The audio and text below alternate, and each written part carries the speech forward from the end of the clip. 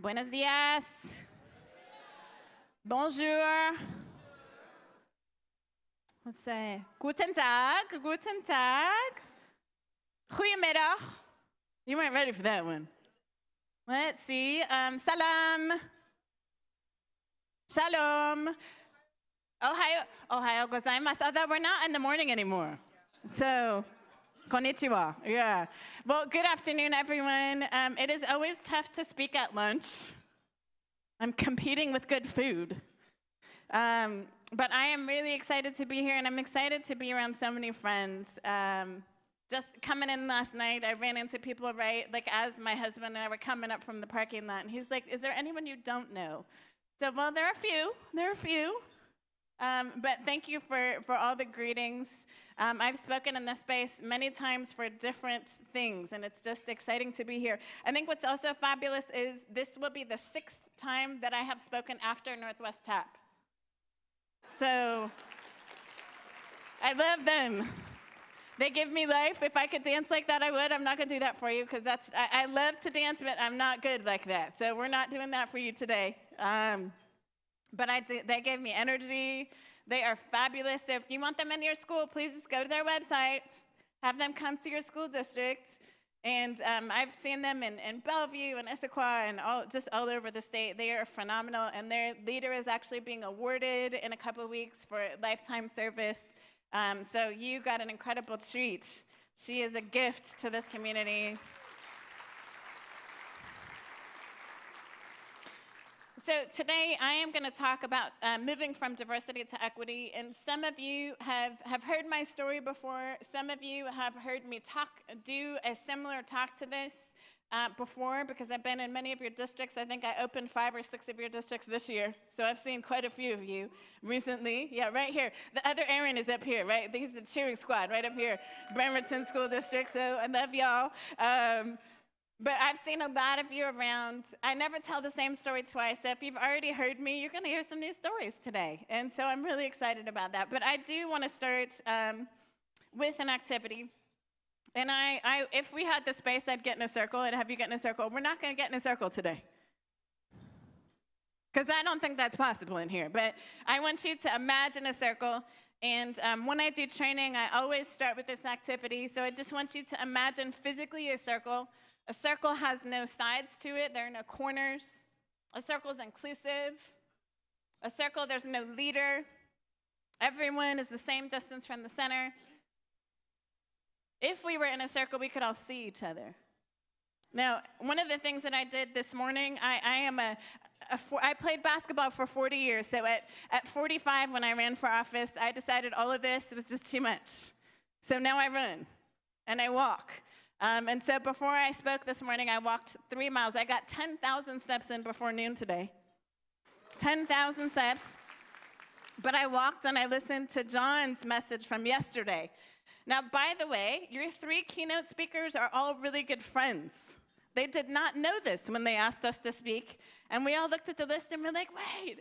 Actually, we all work for Character Strong, all 3 of us. So you're going to hear some stuff. So where's your Webby? Show me your Webby, folks. Yeah. Okay. This is your pop quiz. Okay, awesome. Number crunchers. You remember number crunchers? Okay. We may do that a little bit later. So I listened to his speech from yesterday. You may hear some stuff. I may do a little pop quiz somewhere in the middle of my talk today about that. But it's awesome that you got to hear John yesterday, me today, and Robert Hand tomorrow. Your Washington State Teacher of the Year, whose school I'm speaking at in 6 weeks. So the 3 of us really are great friends, and you will see a through line around connecting, not because they told us to talk about connecting, but because this is who we are. John and I and Robert all believe that the foundation of anything good that happens in the world, education, leadership, period, is connecting. It's relationships. And so you'll hear a through line of that through all of our talks. But today, I want to start with this circle activity. And what's really important to me right now in this time and this season in our country, especially with young people, and John talked about this a little bit yesterday, we got a bunch of kids who are on phones, and some of y'all who are on phones like this, 80% of your day. And guess what? That is not relationship. That is not relationship. And I tell people, I have about 20,000 people that follow me on social media. You cannot know me until you know me. You can't know me by following me on Facebook, because I only get to show you a snapshot of my journey. But how many of our students, because they got 150 likes on a picture, think they are known? And they're really not. How many of you post something on LinkedIn and you're upset when you only got 2 likes? Right? We fall prey to that as well. And that's because that's not where relationships should be coming from. That's not where esteem comes from. And so why is the circle so important to me? Because we've got to be facing each other. We have to know each other. We can't look at a screen and know one another. We've got to look at each other in the face.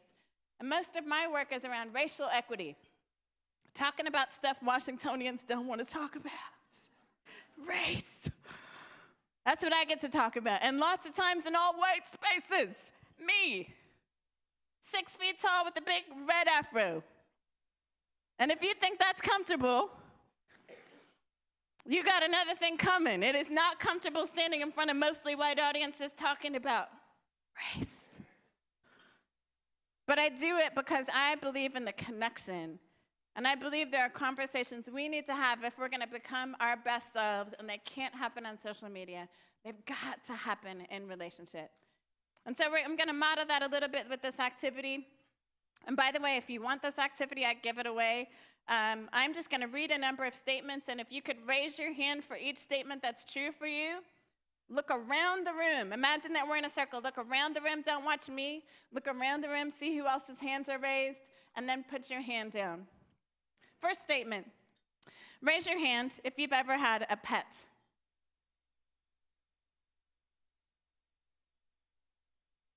Raise your hand if you live in a house. Raise your hand if you are an only child. Raise your hand if you have lived in the same city for at least 5 years.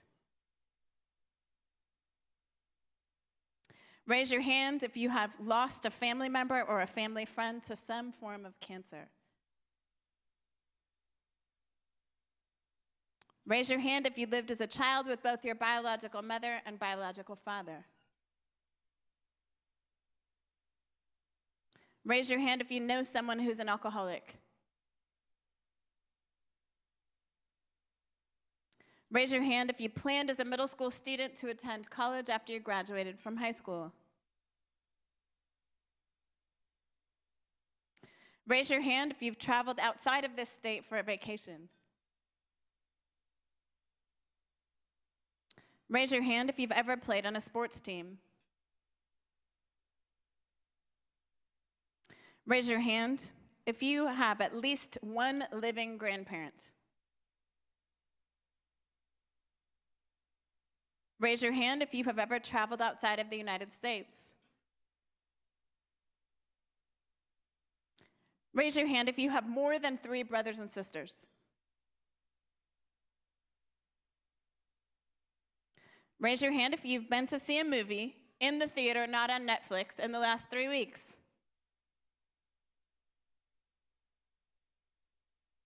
Raise your hand if you've ever been to the principal's office. I did not say because you were bad. Yeah, I knew there were some of you goody two-shoes out there. Okay. Raise your hand if you've ever met someone famous. Raise your hand if you worked a minimum wage job at any point after high school.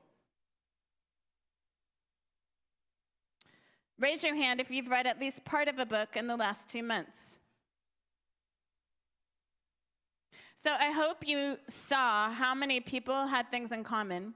Now, raise your hand if you think, if I were to do this in South Chicago, the answers would be pretty different. Raise your hand if you think the answers in South Chicago, maybe you've never been to South Chicago. Let's try East LA. Raise your hand if you think the answers in East LA would be pretty significantly different. Okay. Do I have anybody here from Prosser? Any Prosser people? Oh, okay. So I did this in Spanish with folks who were migrant laborers in Prosser. So Spanish is one of the languages that I speak. How many of you think the answers would be pretty different from yours if I did this with migrant laborers and Prosser? Raise your hand. So here's what's crazy. I have done it with migrant laborers and Prosser. I've done it in East LA, in Chicago. I've done it in DC, in Houston, in Dallas, Spokane. 85 to 90% of the answers are exactly the same, no matter where I do it. Here's why I always start with this activity, because I think we tend to look at people and where they live and what their skin color is and assume they are much more different from us than they actually are. And I believe if we're really going to do this work of equity, we have to first find the common. We have to find common ground. We have to find our similarities as humans, because that's the way you build a bridge to the difficult conversations that need to happen. If you have no common ground, there's no trust. And if there's no trust, then we can't go deep. We're going to have this superficial conversation. And so I'm going to ask you today to be treasure hunters. As we think about equity, are you willing to be a treasure hunter? Are you willing to dig for treasure in that person that's sitting next to you or across from you who looks different from you? Are you willing to find the common ground? Are you willing to connect? That's what this is about, and it's not about some light connection. I'm going to start following you on Twitter. It's that deep. Are you willing to go out for coffee and really listen to their story? Listen to the pain, the success, because guess what? We've all had it. All of us have struggled at some point. All of us who are in this room have also had success at some point, or we wouldn't be here. Are you willing to dig for that treasure in the people around you? Because that's the bridge across which we're going to find our best selves. But without the connection, we can't get there. And I think that's where we've been stuck. We've been trying to find connection in ways that really aren't very authentic and aren't very useful. And so before I put up this next slide, I want to ask you to talk about 3 words at your table, and they are 3 words that get thrown around in education all the time. We love some buzzwords in education. And so here are the 3 words. I'm going to give you 2 minutes at your table to talk to a partner at your table about what you think these words mean. If you don't know one of the words, that's absolutely fine, but I want you to talk about what you think they mean. Diversity is word number 1. Culturally responsive practice, word number 2. Equity, word number 3. So diversity, word number 1. Culturally responsive practice, and equity. And we're not talking about home equity. You're in the wrong place if that's what you're looking for.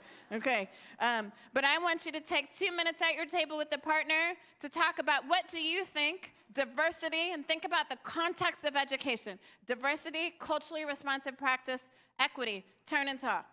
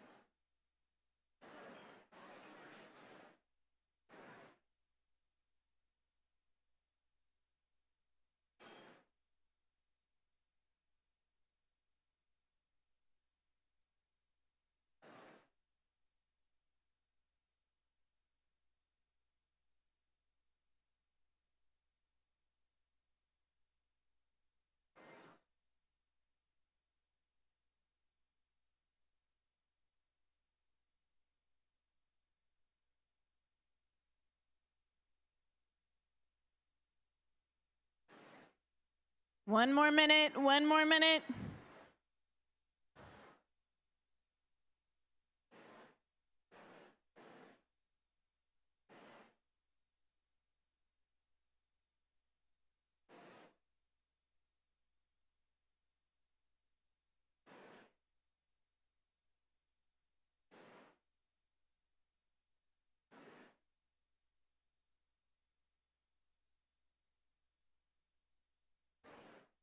30 seconds.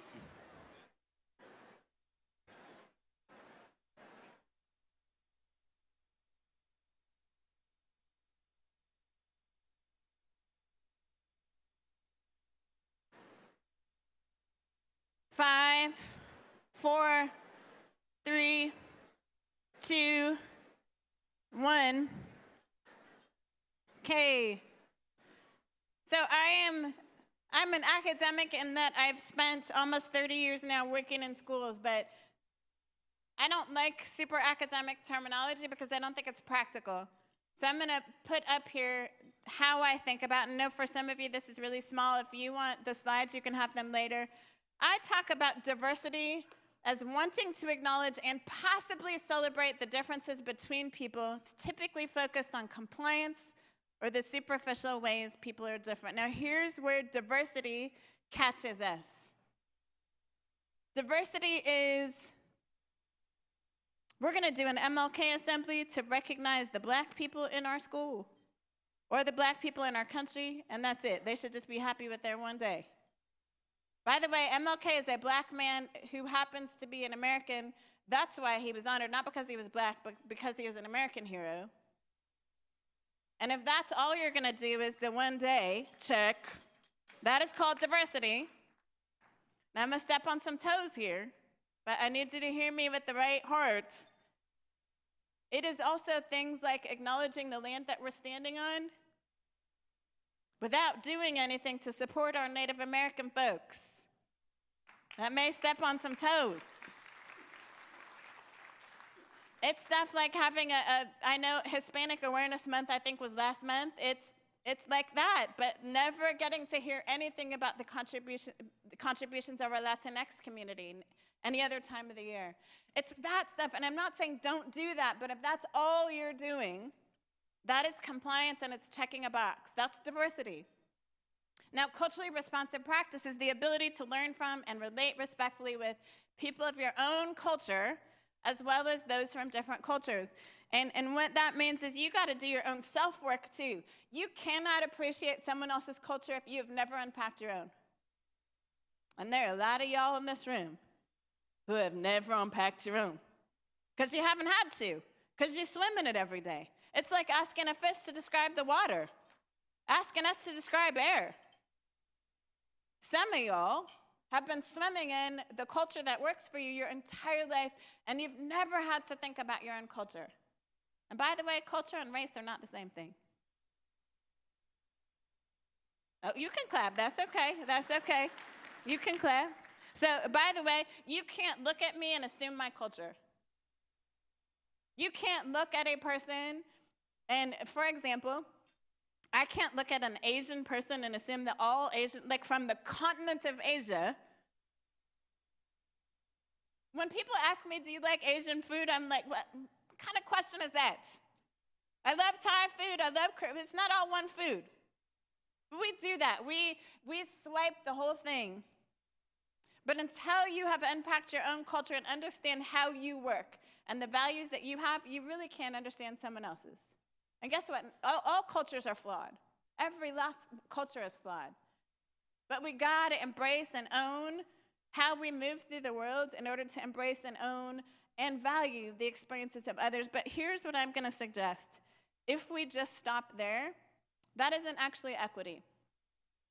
Because I can celebrate and value a bunch of different cultures. I can hang flags in the hallway at my school.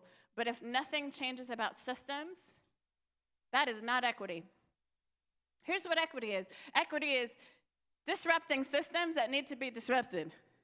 It is creating support and providing resources, and it's tearing down things that are hurting kids and staff. So we often talk about equity as just the students, but I'm going to give you an example. I had 2 teachers. I was in Tacoma this week. I went back to my old school. I taught at Stewart. I taught French immersion at Stewart Middle School. French immersion is every subject. I had my babies 5 hours of the day at middle school. 5 hours with 6th graders. I taught them with not a word of English. Kids who'd never heard French before, by the way. I taught them language, math, science, history, and PE in French. I was tired after 3 years. That was a lot of work. But I was just visiting there on Thursday. I spent half a day at my old building because one of my students that you will see in a picture later, is doing his administrative internship there, and I had a day off. So on my day off, I went to hang out with my former student at his school. And there was a teacher there in a hallway as I walked by, and she said, Erin, oh my gosh, I read your stuff on social media, and you just put a post about teaching. She said, do you know, as an adult, I get called names sometimes. There are ways that I don't get to experience equity. And I so appreciate that you're talking about the adult piece of this too. And so if we're just looking at students, we're missing an opportunity to support the adults that are serving our students. So we've got to be thinking about not just survival. I don't like talking about surviving. I want to thrive. I personally want to thrive, and I want all of my staff to thrive, and I want every student to thrive. I don't want them to just get through from one day to the next. And I think way too many of our teachers are just getting through because we haven't thought about what does it mean to support an educator to thrive. And so these are three terms, diversity, culturally responsive practice, and equity, that I think we need to understand. And I'm going to push us to get to equity. And what that means is systems. And so here's how I think about, we're going to do this. I want you to turn and talk for 2 minutes at your table with the partner about where have you seen the transition. If you've been in school spaces for more than the last 10 years, you have seen us as a state and us as a nation transition from just talking about diversity to this equity thing. I want you to have a conversation about that. Has your district moved to at least thinking about equity? I think most districts are using equity as compliance right now, if we're real. We haven't gone deep yet. That's okay. We got to start somewhere. But I want you to talk about the transition in your own space, in your district, in your life. Where have you seen diversity talked about? Have you even heard about culturally responsive practice? And where are you touching at equity? So turn and talk for 2 minutes with somebody at your table, groups of no more than 3.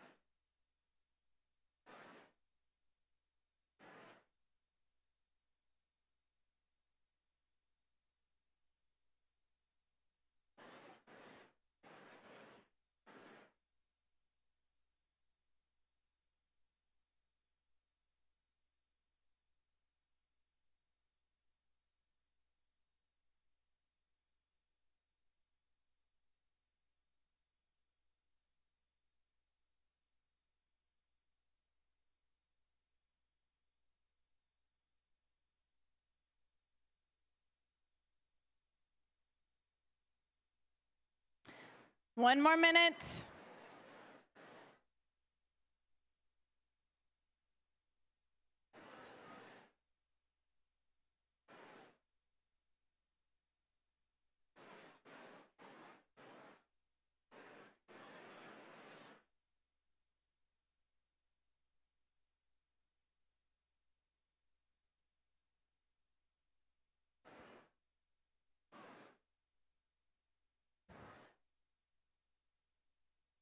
Thirty seconds.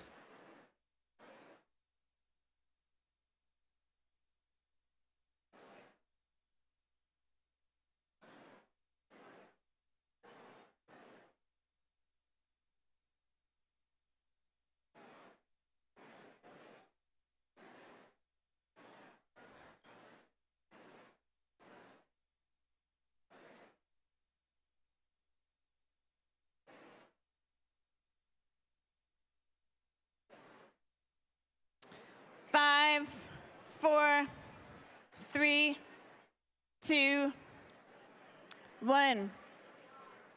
Okay. If you come to my workshop after this, I'm going to break this down a little bit more in depth, but I want to give you circles, much like John talked about yesterday. I believe equity is at the center of myself, my personal story. How do I come into education? What were my personal experiences in education? Because we all bring them. Whether you're a school board member or you're a superintendent, you're a parent. Whatever your role is in this space today, you all bring your personal story into the space. How you experienced school, whether it worked for you or didn't. And to deny your personal story, you're never going to be able to get to equity. So you've got to unpack your personal story. It's yourself, it's our students, and it's systems. Equity is at the nexus of those three things. Understanding your own personal story, understanding the stories of your students, and then understanding what are the systems and policies and practices that are at play. And so when I do my session next after this, I'm going to break these down. But you have to know your own personal story. And for too many of us, well, I'm going to say you, because I get to unpack my story every day around this stuff. But too many of you have just come into the space and school has worked for you. And so now you serve to support other students, but it doesn't work for everybody the same way it worked for you. And if you're not willing to unpack that and get real about your own story, we're never going to get to equity. But also, if you're not willing to do the work of knowing the people who are not on your board, when I look out at this room, we do not represent all of the students we serve, right? And so, what that means is, don't clap yet. What that means is your work board members and superintendents is you got to figure out who are the voices that are not at this table and how do we get them at this table? How do we at least go to them and make sure we're hearing their voices? Because if you are making decisions on their behalf, I can promise you, you are not making good decisions for them. You can't make decisions for people you don't know. You can't make decisions for people whose homes you've never visited. You need to understand their cultural experience, their school experience as well. But here's the other thing. If you're not willing to look at systems, you're never going to get to equity. So you can know your own personal story really well. You can know the stories of your kids. But if you are not willing to look at who gets into special education, who gets into advanced programs, who goes to college and stays there and is successful, who has access to after-school programs and can actually go to them, because you have transportation for them, who has food at home. If you have not unpacked systems, you cannot say that you're doing equity work. And that's why we can't stop at diversity. We can't stop at culturally responsive practice. We've got to go all the way deep into systems. And guess what? Unpacking systems is hard work, because systems have been around a long time, and they've been working for y'all for a long time. But for many of the students who are not represented in this room, and I'm not just talking about color here. I'm talking about all of our marginalized groups of kids.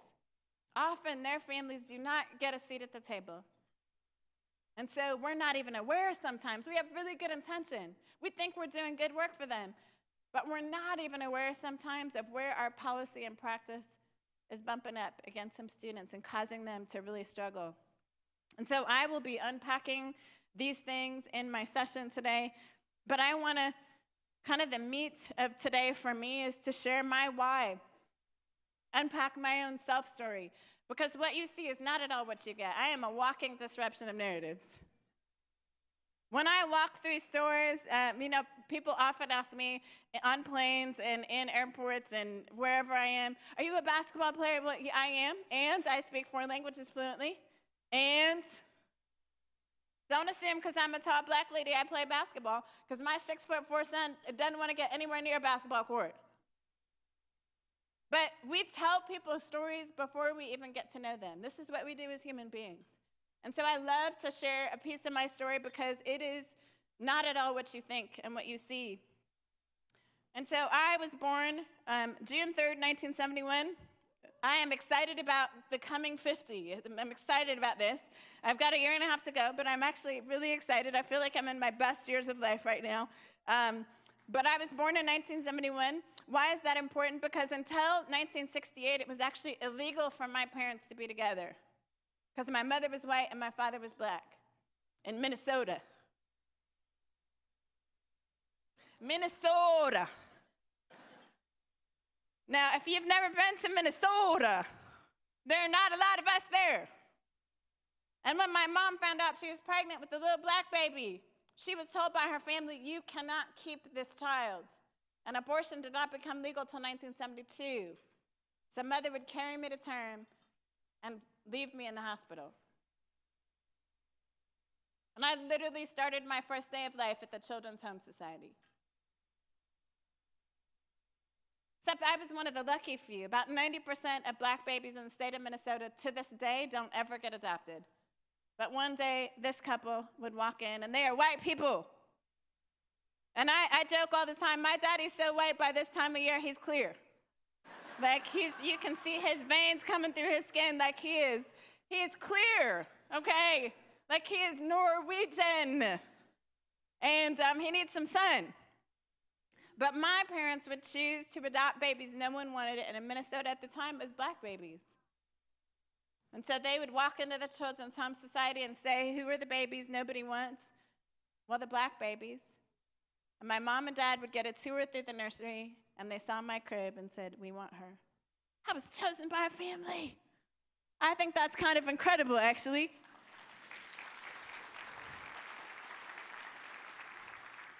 But the tough part is the community and my parents' parents were not so excited about this. And so, if you see the pictures on the screen of my family, you only see my dad's side of the family because that side of the family absolutely received me. My dad has one brother, he has 3 sons. We are all 6 feet taller. We are all basketball players, we are all teachers, and we all sing. Kind of cool. I don't believe in accidents. And in fact, we're all part of the same church denomination too, even though our parents are not. I don't know how that happens, but you don't see pictures of my mom's side of the family because things are not so smooth with my mom's side of the family. And I just started telling this story about 2 years ago. I don't ever tell stories that will make me cry on a stage in front of people I don't know. Just if you're a public speaker, that's just my rule. I just don't tell stories that will make me cry because this is embarrassing. But when I was 9 years old, my mother's mother would pass away. She had pneumonia, and she went from being in the hospital to dead in about 3 weeks, really quick. And about 3 weeks after she died, my grandfather would call my mom and say, Dorothy, I'm getting remarried to the organist from your mom's funeral. 3 weeks. This is what happens in small town Minnesota. When you go to the same church and you both have lost a spouse.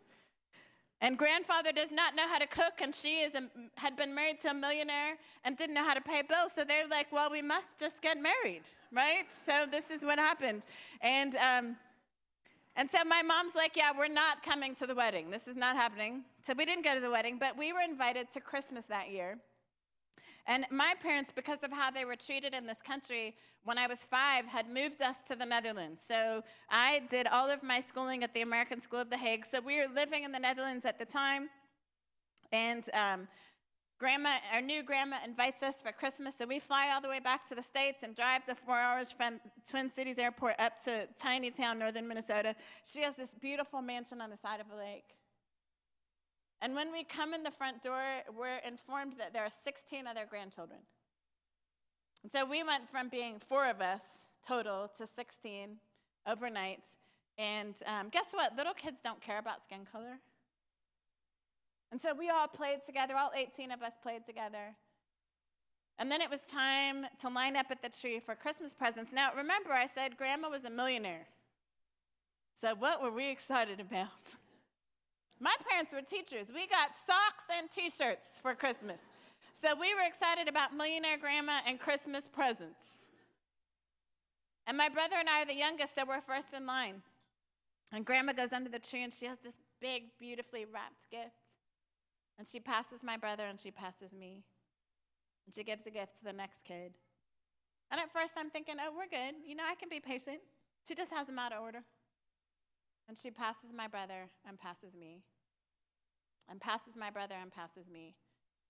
And after she'd passed us about 5 or 6 times, I watched as my mom grabbed my dad's hand and took her out of the room.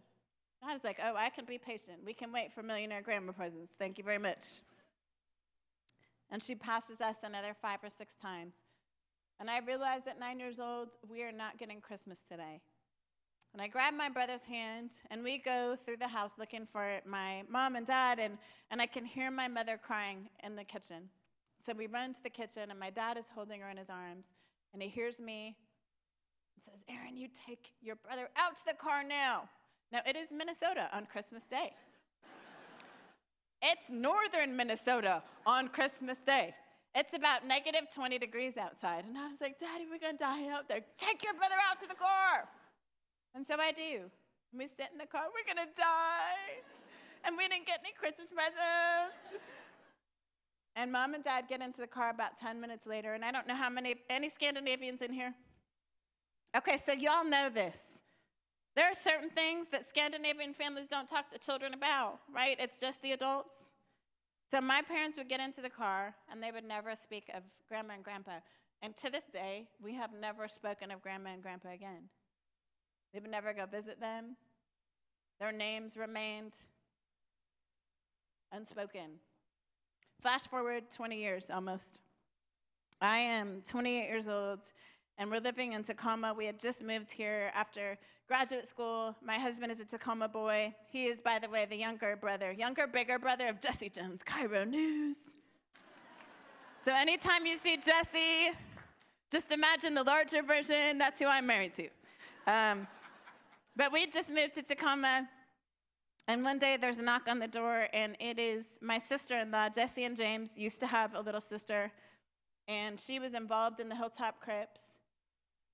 And she was involved in kind of that lifestyle. And even once she got out of the Crips, she still was living that lifestyle. And she had a 2-year-old little girl in her arms. And she said, "Erin, you're a stay-at-home mom right now. I need to get my life straight. Can you keep my daughter for a little while?" She would never come back. And that's a longer story, but at the time, so now I have a 1-year-old, a 2-year-old, and a 3-year-old. She is born the same day as my younger son, 1, 2, and 3. And I had been playing in a men's basketball league in Tacoma at the time, and my boys knew how to do basketball because I literally played till the day before I delivered each of them. And then I played again when they were 3 weeks old. So there's ballers and there's basketball players. Okay, I was serious about some basketball. And I got out on the court, and she would scream bloody murder every time I left the bench because her mom used to leave her in the house. She would say, "I'm going to the bathroom," and she would leave. And so every time I left the bench, she thought I was leaving her. And I realized in that first game, I got to take a break from basketball. This little girl needs me home with her. So I took a year off of basketball and just took care of my 3 kids. And at the end of the year, my phone rings. "Erin Jones?" "Yes." "This is the Seattle Storm." "Okay, why?" "We'd like to offer you a tryout." Now, what I should have said is I have not touched a basketball for a year. I'm about to be 29, and I have 3 little kids. But instead, what came out of my mouth is, "When are tryouts?" I like to do hard things. And so she said in 3 months, and I said, "Okay, I'll be there." Click. What was I thinking? I don't know what I was thinking. And then my mother-in-law calls I think the next day, and she says, "Erin, I had the weirdest dream last night. I know that you're a stay-at-home mom, but I had this dream that I'm supposed to come live with you and take care of the kids." Oh, I think we're trying out for the WNBA. I think this is happening. And so I began to train, and I trained at the downtown YMCA. Where are my YMCA people? I saw you here somewhere. Oh, there they are. So I trained at the downtown YMCA with Charlie and Phil, and I was there 6 days a week, 6 hours a day on my own. Now, I played Division III basketball, so we didn't even have a weight room at my college. I didn't know how to do all that stuff. I just knew I needed to be running and playing a lot of basketball, so that's what I did. And one day, I'm shooting free throws in the gym all by myself, and this giant human being shows up in the corner. And I can see him in my peripheral vision, but I'm trying to stay focused on my form. But there is a giant human, and I can feel his eyes boring into my head. And I turned and I said, "Sir, you're creeping me out." And he said, "Well, Erin."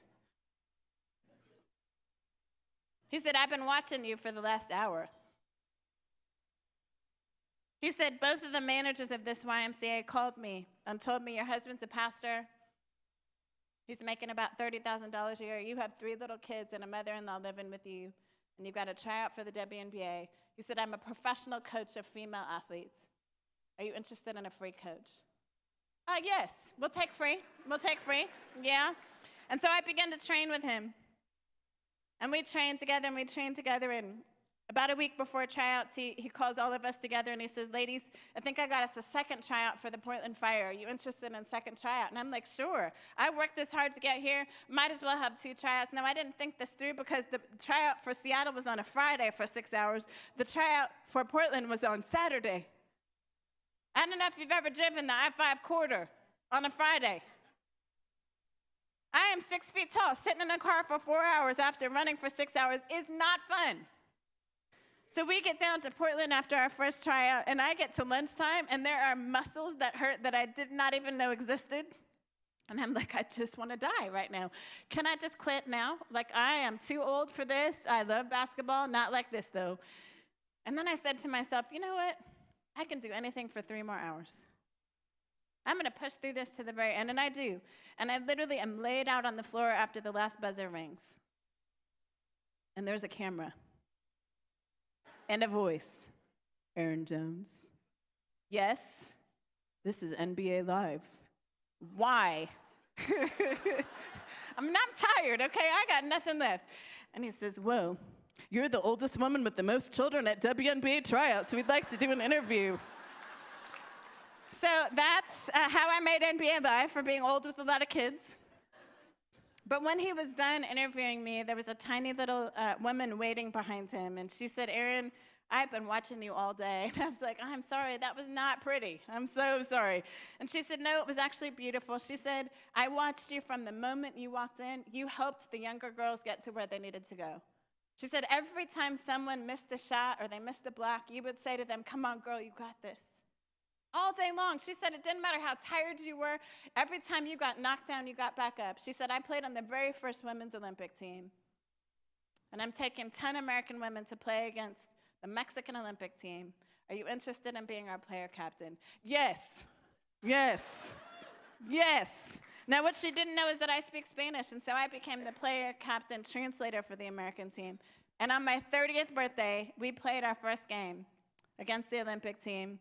And at halftime, because I could speak Spanish fluently, they let me share my story in front of about 5,000 fans. And at the end of my story, all 5,000 stood up and sang happy birthday. And at the end of the game, about 100 little kids lined up on the sidelines. And they wanted me to sign their shoes and their socks and their T-shirts. Miss Erin, thank you so much for coming to our country and sharing your story and helping us believe that we can do better. And I knew in that moment, as much as I love basketball, I love young people so much more. And I would come back on the plane to America, and my cousin, who's in the picture with me, the big guy, that's Bill. Bill would call me about 2 weeks after I got home, and he said, Erin, I'm coaching this girls' basketball camp in northern Minnesota. I need you to come and coach with me. My girls have never met anyone like you. They've never met anyone who even tried out for the WNBA. Would you come coach? And I said, Bill, I think you live in the same small town where Grandma lives. You know, the grandma I hadn't spoken to. And I said, I will only come to Minnesota if you arrange for me to talk to her. He's like, are you sure? I said, oh, I'm very sure. And I would fly to Minnesota. I made the front page of the newspaper, Black Lady in Town to Coach Basketball Camp. I still have that newspaper somewhere. And I coached camp, and he drops me off at her home. She lived in a retirement home at the time. My grandfather had already passed away. And to make a really long story short, she would invite me into her home. She was about 4'11", so just imagine physically what that would look like. She would put a shoebox in front of me. And do you know that all those years my mom had been sending her my school pictures? Every certificate I ever won, every newspaper clipping I was ever in, was in this shoebox, and my grandmother, through tears, said, Erin, do you know, out of the 18 grandchildren, you were always our favorite. We just didn't know how to tell you we loved you because you're a nigger. Can't use that word, Grandma. That's not a nice word. She said, well, what do I call you then? I had a revelation that day. I believe there are so many more ignorant people out there than there are racist people out there. And if my grandma, you can clap for that, you can clap for that. If my grandma could call me the N-word, but also call me her favorite, did she actually hate me or did she just not understand me? She didn't understand me. And she would follow with these words, Erin, can you ever forgive us? Your grandfather went to his grave and he never got to tell you how much he loves you. Why do I do this work? Because I've watched the lack of this work destroy my family. And I refuse, when I have the opportunity, to let it destroy other people's families. Here's me in Holland that year at 9 years old. This was the year that would transform me. I would get to meet Anwar Sadat's wife this year, the president of Egypt. And she would tell this little 9-year-old black girl, Erin, you are a world changer. Not you're going to be. You are a world changer. 9 years old. This once orphan kid would end up in a space with Mrs. Sadat at 9 years old. And I took those words seriously, and I began to live a life wanting to be a world changer. It led me to Bryn Mawr College, right outside of Philadelphia. And for those of you who don't know Bryn Mawr, it's a sister school to Princeton. I actually got accepted at Princeton, but Princeton never looked at my financial aid paperwork to see that I was a teacher's kid. They just looked at the name of my high school and assumed I must be one of the rich kids at the private school. I wasn't. I graduated with a 3.9 GPA, triple varsity athlete, captain of all three, played 2 instruments in the band, and ran the largest security council for a model United Nations in the world. And Princeton gave me a $1,000 scholarship. So Bryn Mawr would give me a big scholarship, and I would come to America sight unseen. By the way, Bryn Mawr at the time had a sign not a mile from my college campus in 1989 that said, Bryn Mawr Cricket Club, no coloreds or Jews allowed here. And by the way, that sign didn't come down until 2012. That was my welcome to America.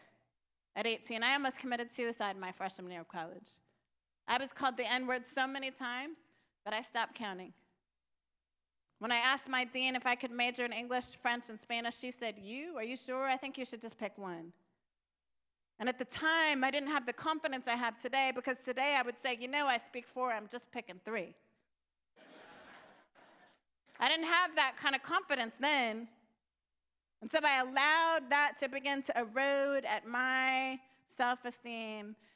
And by the end of basketball season, I was ready to commit suicide. But it was one day, after being at my lowest point, I just went for a walk one day. And I ended up on a basketball court with a guy named Dr. Julius Irving. I had no idea who he was. But he had built a basketball court right in the area where the help lived, where the black families lived who worked in the rich white people's homes. And I got to play basketball with him that day and his sons and some of their friends. And when he was gone, I sat with 3 of his young men, his boys' friends, and they all shared with me that they dropped out of high school because high school for black boys in Philly was horrible. Not enough chairs, not enough books, more security guards than counselors. And I remember asking these 3 boys, so what's your dream for the future? And each boy said, Erin, we don't expect to live to be 21. Why would we dream? That was the day I became a teacher. I would walk all the way back to my dorm that day, call my parents collect, and say, I never realized you all were world changers. But I know it today, and guess what? I'm not coming home. I'm going to stay in America, and I'm going to become part of the solution. And that was 30 years ago. Oh, sorry.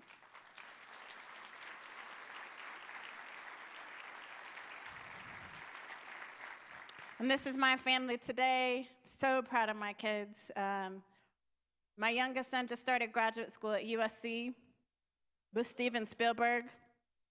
I'm one of 15 students. Izzy would go on to get 1 wrong on the SAT. My other son, Malachi, coaches high school football with my husband. And Renika, if you all know Logan, I need you to stand up, because Logan is my daughter's best friend, and he's pretty fabulous.